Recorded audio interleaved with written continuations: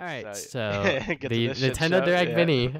Yeah. This was only 10 minutes, and yet there is so much to talk about just because of how the backlash. So first, let's get into the Direct itself. So they announced a new DLC for the Cadence of rhythm Hyrule. game. Yeah. Yeah, Cadence of Hyrule.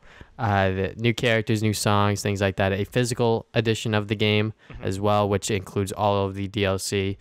So I'm glad that this game is, getting more content because I know that just from like watching it, like I could tell that this game was made with like love and care, and the fact that they were able to create a sort of like Zelda expansion with it, it was probably an honor for the devs and really, really cool for them as well. So there was that. Do you have any thoughts on that or? Yeah, I think it looks really neat. Like I want to get this game for a while, but I guess I'll just wait for that physical edition and get like all the DLC with it. Cause Mhm. I think like the Skull Kid like sort of expansion, like that last bit of DLC looks really neat. I love Majora's Mask, so for them to do like you could like change like your mask and do different things. That just looks cool to me. So yeah, I mean I'm horrible at Crypto the Necro Dancer, which is what this was based off on.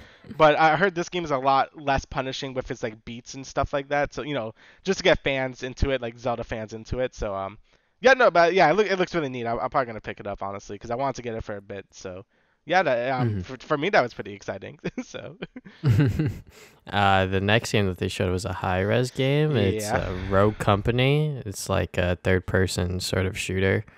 And didn't do much for me. Same thing for the WWE game. Didn't do Yeah. much for me. Any um other thoughts on that or? Basically, yeah, I don't really like high res that much because usually it feels like they really like trend set it, like they just go for wherever the new trend is and like just do a game on it and then like abandon it. Like Mhm. I think the only really long lasting game at this point is Smite, and that's about it. Like Realm, what was it? I don't know, the BR game they made. I Yeah, think that Realm got Royale. yeah, that felt like it was made in like 2 months, just like, oh, Fortnite's big, let's do that. Or Yeah. Paladins too. It's just like, oh, Overwatch is big, let's do that. Like, I don't know. They haven't really have a good reputation, honestly. I don't really like them as developers. And the WWE games, like, who cares? Then the last bit of news, which is probably the most Yeah, the exciting biggest out one. of Yeah. out of everything. Shin Megami Tensei 3 is getting a remake, and then they announced Shin Megami Tensei 5. My only experience with the series is playing Shin Megami Tensei 4, and I wasn't really that into it. I kind of traded that game off out of my collection because I was just like, I might as well, get some value out of this. Mhm. But yeah, I'm very happy that like people that love this franchise and are very, very excited for a 3 remake on top of a new one with Shin Megami Tensei 5. So. Yeah, I say so. I'm excited for this because I'm more of a Persona fan because I never got a chance to play Shin Megami Tensei. Always wanted to though, since it's basically the Mhm. parent series of Persona, and I love Persona. I played 3, 4, and 5. Love them all.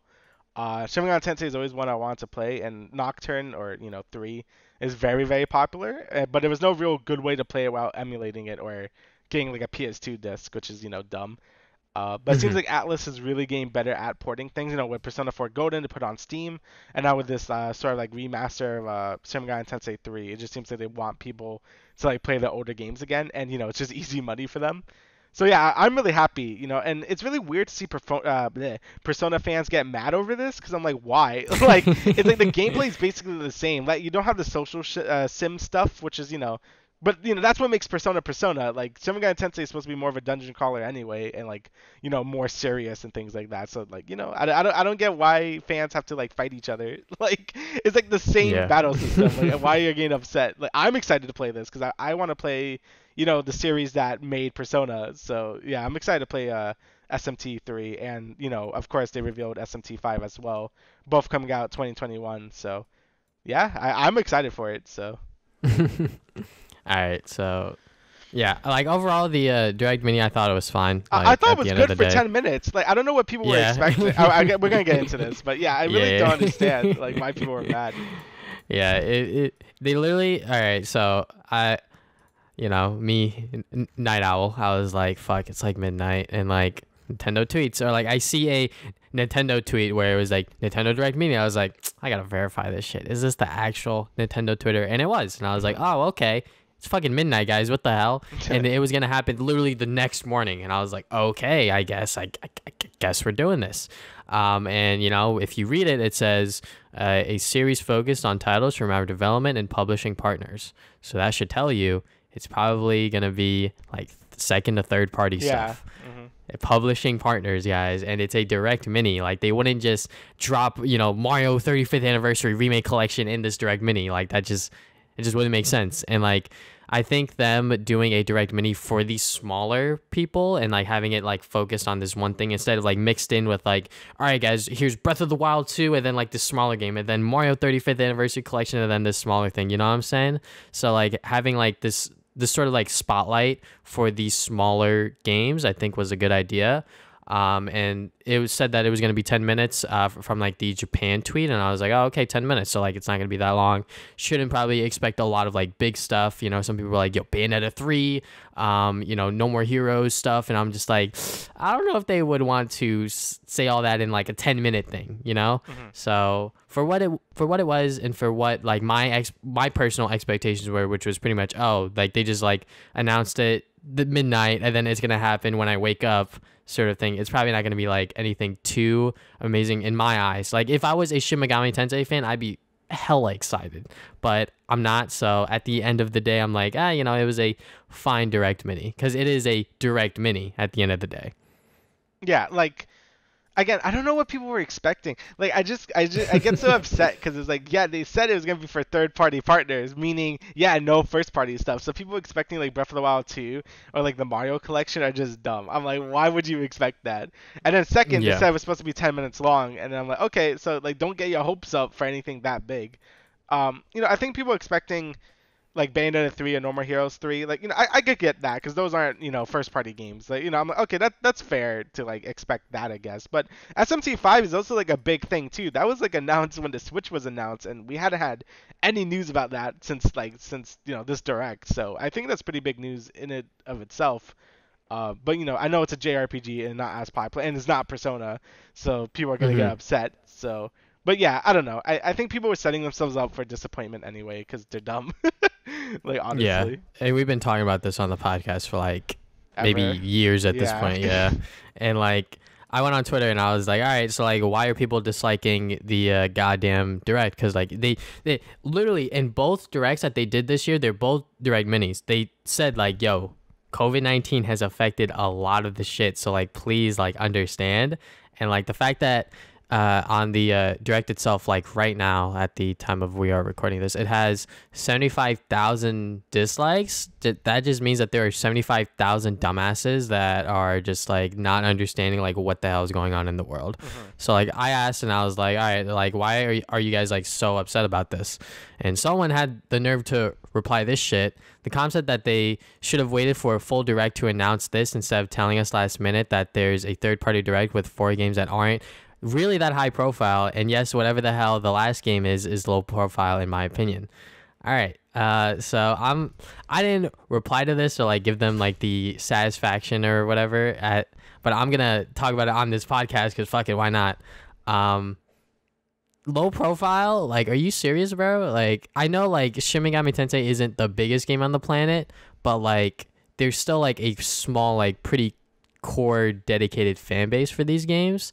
And like saying that like they should have just waited for a full direct to announce this stuff is also kind of dumb, because I think that people don't realize when the big directs happen and like you throw like other like small titles in there, those small titles will 100% get eaten up by like Breath of the Wild 2 or like Mario 35th anniversary thing or whatever, like I said earlier. So I think that them doing a smaller direct was definitely the right approach, especially for these like smaller developers, like obviously WWE and shit like that, like yikes. And I think what's it called, the Bakugan announcement that happened earlier this week or whatever, that definitely like tainted people's like sort of perception on like Nintendo or whatever. And like it is just crazy that like people are just like this like entitled to think that like, oh, we should like get this because like we like your stuff. But it's like they'll show you what they want to show you, and when the time is right, you'll get what you probably want. And if not, like, then you have to like psych it up and just face the reality of the situation. So the fact that people are like so upset about like, oh my god, they showed Shin Megami Tensei and like I don't know about this game that like I've never heard of, so like I don't like it. It's like so ignorant in my opinion, where it's like just because you don't know about it or like you don't care about it doesn't mean other people don't. Like, all right, you don't know what Shin Megami Tensei is. I'm sorry that you've been living under a rock for like the past couple of years, but Shin Megami Tensei is like not big, but it's not small either. So Yeah, I what mean, are your thoughts? like if you heard about Persona, you probably would have heard about SMT at that point. I would hope so, but it looks like a lot of these Persona fans don't know about Shin Megami Tensei either. Yeah, that's really weird because I'm like, that's pretty well known that it's a spin-off that turned into its own thing. And I don't know, it's just like yeah, it's kind of niche like the series, but it's still like a pretty big deal. Like it's still a big JRPG series. And it hasn't had like a console release since like 3, so it's cool to see it on like the Switch and things like that. So I think people saying, "Oh, this means nothing," is kind of just dumb. Because I'm like, you know, like just because it's niche doesn't mean that, like it doesn't mean anything. Like I know there's a ton of people that don't care about like Zelda or things like that. You know, like this is big news. It's always gonna be big news for someone. So like I don't know why you gotta like shit on it.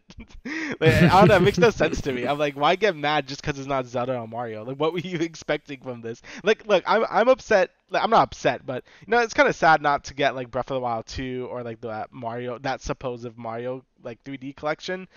You know, because I want it too. I love Zelda and Mario, obviously, but like I'm not gonna like throw a hissy fit every time they announce something else.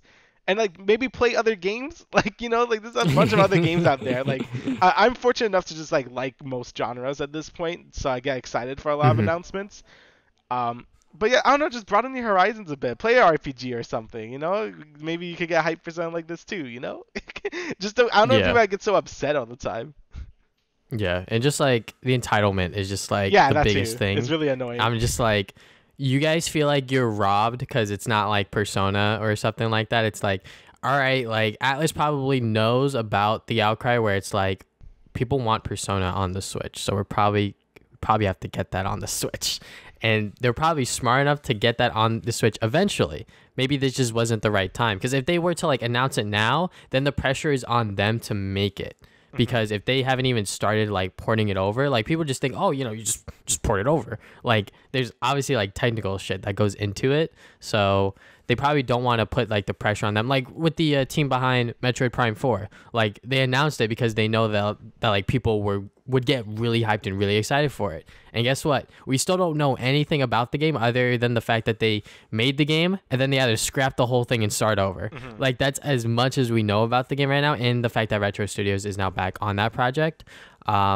So yeah, like just wait, guys. Like when this like big direct happens and like people are saying like Nintendo's being silent for too long and like they should be showing their new games because like Microsoft and PlayStation already have. It's like, you guys know like Nintendo does their own thing, and like this is very common for them to just like not give a shit about the other two.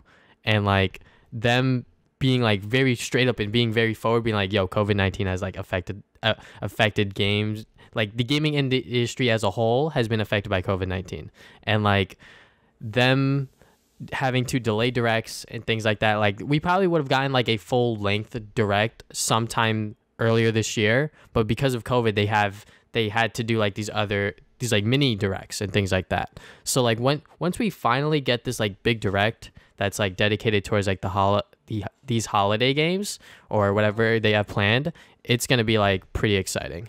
Yeah, I think so too. It's just like, you know, like I don't know, like do you just not see what's happening in the world right now? Like, of course they're not gonna be like full steam ahead on like developing all these games right now because they probably had to, you know, move people home, like maybe get workstations in their own home, and then now they can start working on stuff. You know, everything has been delayed. Like just deal with it for a little bit longer. I'm sure once 2020 is over, things will be, you know, sort of okay again. So, you know, just give it some time. You know, like maybe play some backlog games. I know everyone has like a bunch of games they gotta play anyway. So, you know, just wait a little bit.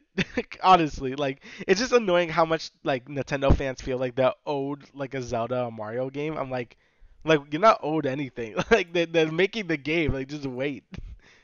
Yeah, it's definitely just like it has literally hit a breaking point with Nintendo fans at this point, I think, because you know, we've been saying this for a long time where like fans just, you know, get excited every single time a Direct's announced, and then like they get disappointed when it's like, there's no Pikmin 4, there's no like Mario thing, and I'm like, what are you guys doing? And that's what I'm saying. Like like people that want Pikmin 4, right? Like I bet there's a ton of people who don't even care about Pikmin 4. Same thing like SMT, right? Like some people are like so excited for SMT 5 coming out, and then they're not excited. Like there's only gonna be something you're excited for or not.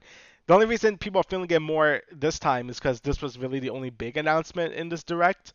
So you just feel a lot more disappointment, and that's why the big directs always do like here's one big game, or here's maybe a niche game, and then here's another big game because it gets everyone excited. So, but I don't know. Hmm. I still think it's bad to like just like dunk on SMT for no reason. Like it's not its fault. It's no one's Yeah. fault really, besides yourself getting hyped for no reason. At like they already said, it was a 10-minute direct. It was only supposed to be third-party members. Like I don't understand what you were thinking.